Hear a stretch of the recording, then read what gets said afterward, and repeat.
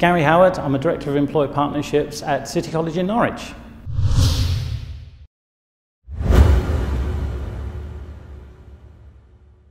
2012 is going to be a very good year for the college and also for local businesses. The start of 2012 we're going to be opening our Startup Lounge, which is designed to enterprise our young people, to make them think more about the world of work, including starting their own businesses.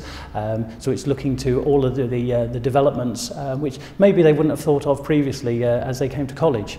So more than just education and qualifications, we now look at that next step in their journey to take them into the world of work and, as I say, hopefully running their own business and taking that step a lot earlier, potentially in their career.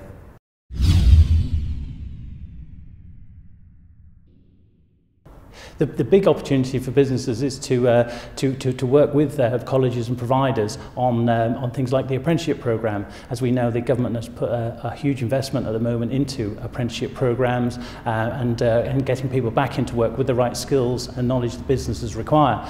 So we have huge opportunities now to link with businesses to bring that all forward, bring that to the forefront. Therefore, we can provide trained staff for them and help them to grow their businesses as well.